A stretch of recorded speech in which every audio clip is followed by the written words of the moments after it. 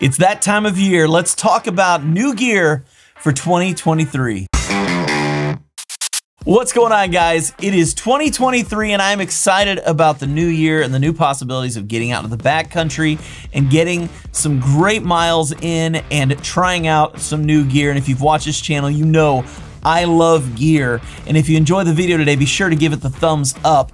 Now, the first piece of gear we're going to talk about this year that I'm going to be using in 2023 that I've maybe not used before is this jacket. This is the Nova Pro jacket from Outdoor Vitals, and the reason I love this jacket is it is a warm jacket. It's not a three-season jacket. This is not something you're gonna wear in the summer months or the spring months and most of the fall. This is something you're gonna wear when temperatures are gonna be getting below freezing. This is a jacket that's gonna keep you nice and warm. The jacket I'm currently wearing weighs in right around a pound. And like I said, this is not a summer, spring jacket. This is a winter jacket. So it is gonna weigh a little bit more, but it is still really lightweight when you consider the warmth of the jacket. It's got this really interesting baffle system. There are no sewed in spots within the baffles. It's actually, I guess you could say it's woven into the jacket. There are 10,000 fewer stitches on this jacket than what you're gonna have on your average puffy jacket, which means a few things, but the biggest one being fewer drafts. And so they have eliminated that issue by actually basically weaving these baffles into the jacket. They use an 800 plus fill power down LT insulation. Now this jacket in particular, like I said, weighs 16 ounces. This is a 3XL. The reason I'm wearing a 3XL is because the way it's made. Outdoor Vitals pretty much makes all of their clothing with an athletic cut, meaning you're gonna wanna size up. So if you're somebody who wears a 2X, you're gonna need a 3X. If you're somebody who wears a medium, you're probably gonna wanna look at a large. Another really cool feature are pit zips. This thing actually has pit zips in it. I don't know another insulated jacket that actually has pit zips, but it is genius. One of the areas in your body where you sweat the most is in your armpits. And one of the biggest areas where heat can release from your body to keep your body from overheating is in your armpits. And so having the ability to vent those is incredible. Another great feature, thumb holes. I love thumb holes on jackets, especially as the weather gets colder. I want to have full use of my fingers, but I want the bigger part of my hands to still stay warm, and having the thumb holes on the jackets allows for that. The jacket also fits long in the back, which I've mentioned multiple times on this channel. I like things that fit long in the back. I'm a bigger guy, therefore my inner plumber likes to come out sometimes when I'm hiking and it gets chilly back there. So having a jacket that goes a little bit long so that when you sit down, the jacket doesn't lift up and your backside freezes is awesome. It's also nice when you're hiking up hills and the people behind you see a long jacket and not something else. Up next are the Lost Coast fingerless mitts from Outdoor Research. I love these gloves. I have a couple buddies in Jeremiah Stringer and Jason Waugh who swear by fingerless gloves. They love to have the use of their fingers, but to be able to keep their hands warm at the same time when they get to camp.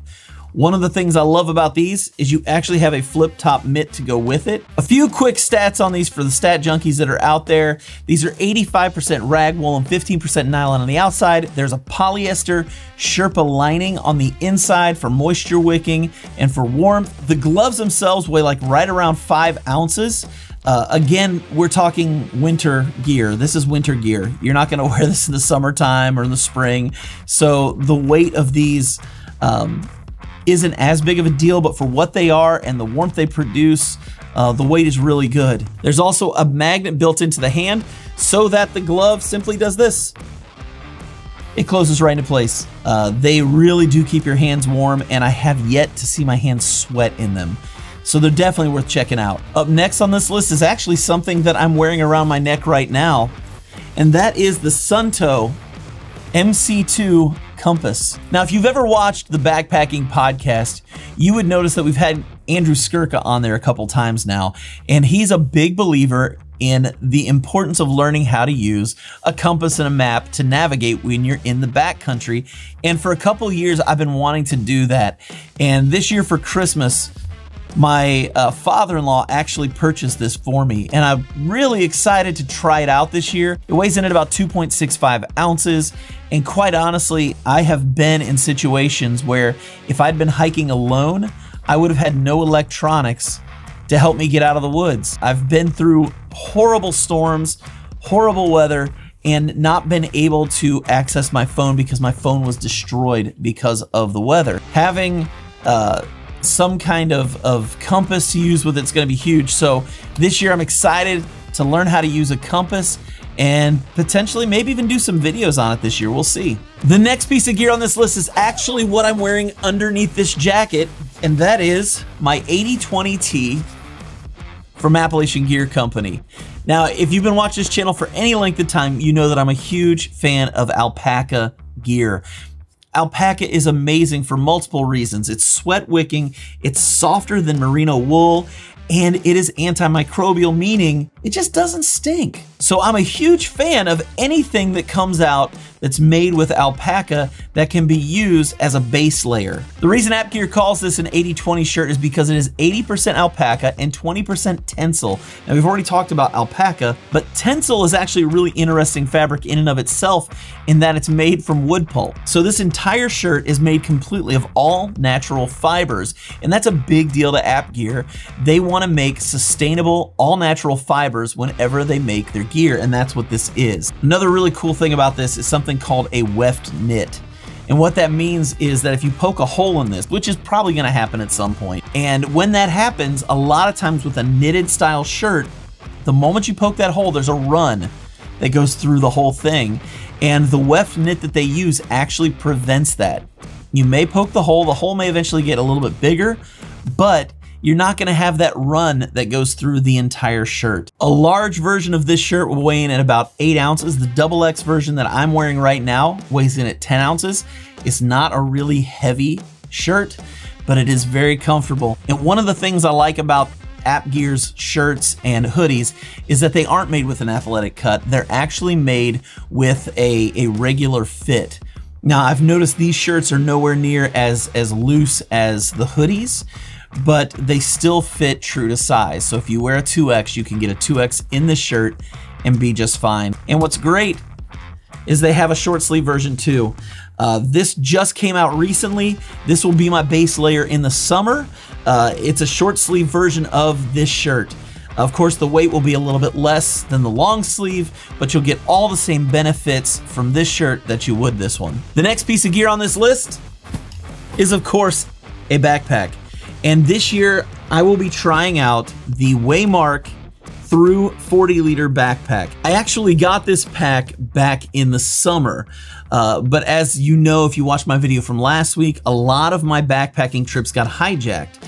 And because of that, I only used the Z-Packs Arc Haul Ultra Pack the entire year. But I never got the chance to use this one, even though I had it in the arsenal.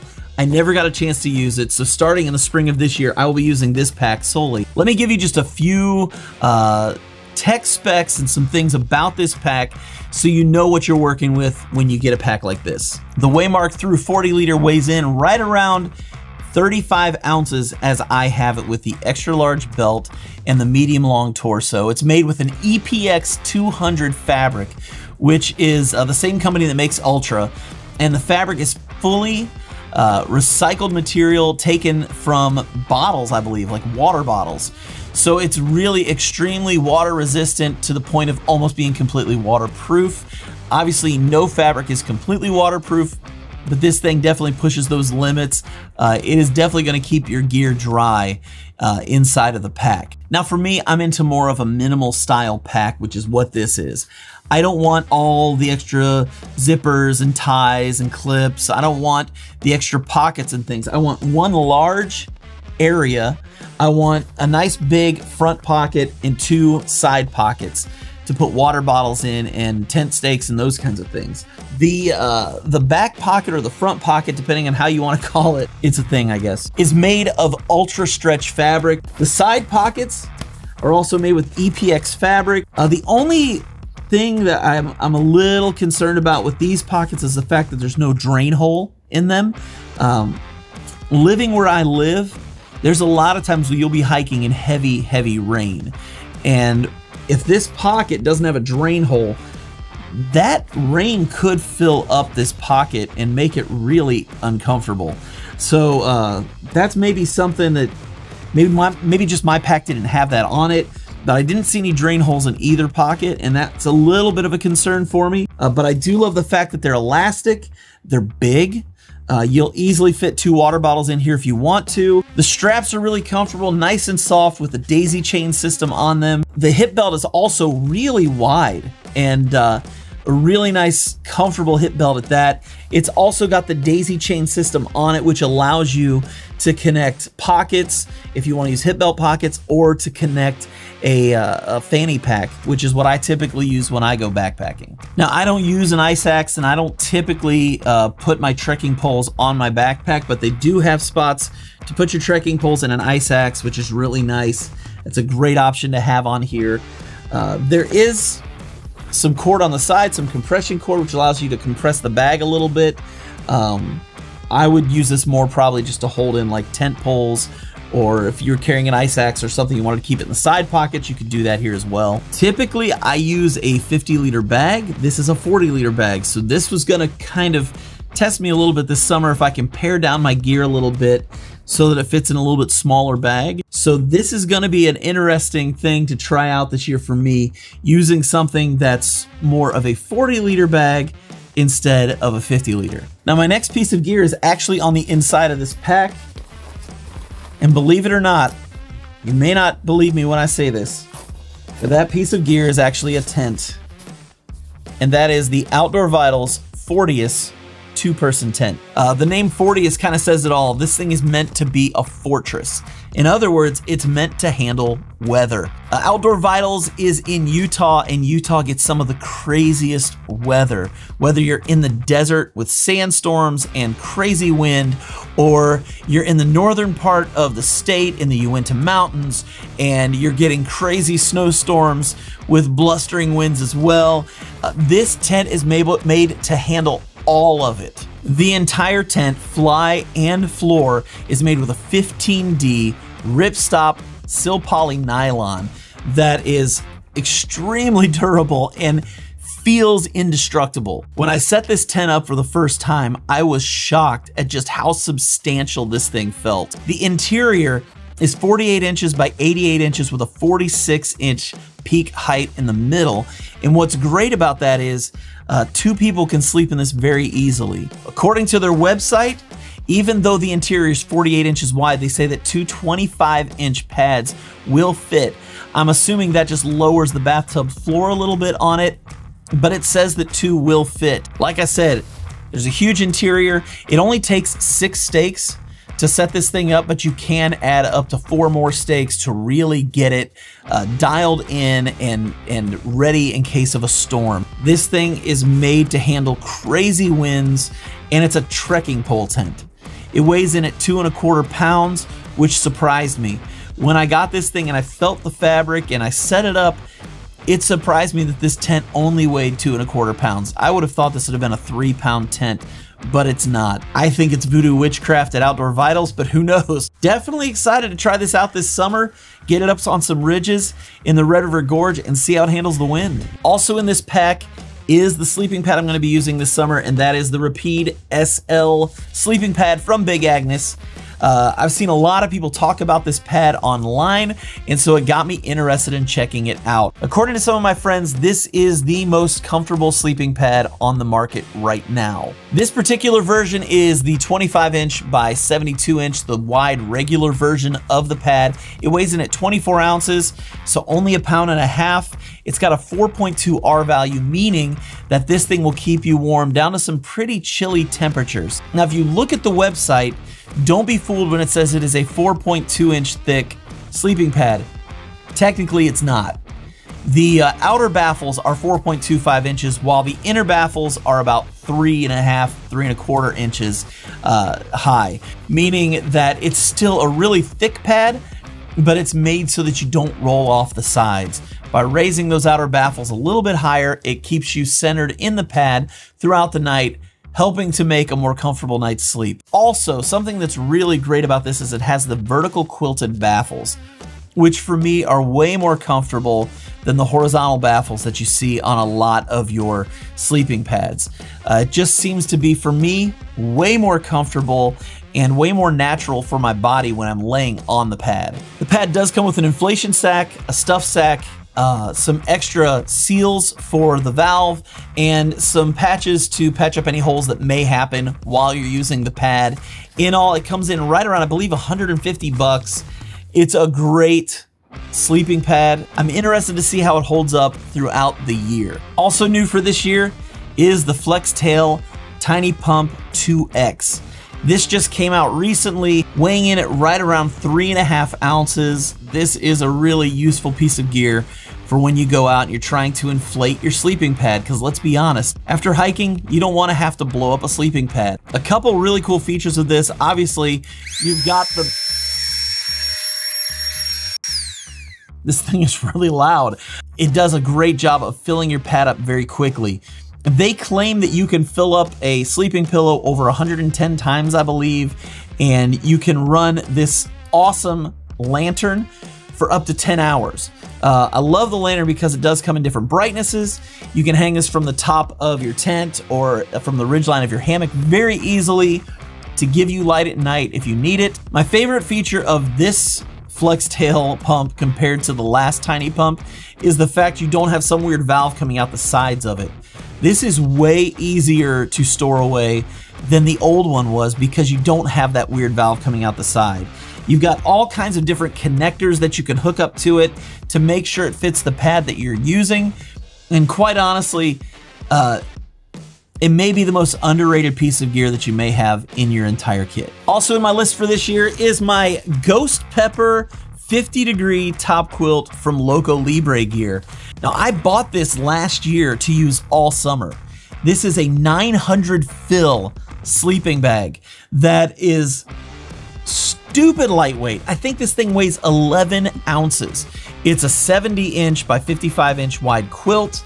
It's got a foot box that you can zip up if you need it. I realized after getting it, I should have gotten a 75-inch long quilt just because the 70-inch, once you do the foot box, it's a little bit on the short side. It still works for me because I'm not tall by any stretch of the imagination, but it is a fantastic quilt. You can go in and actually customize everything.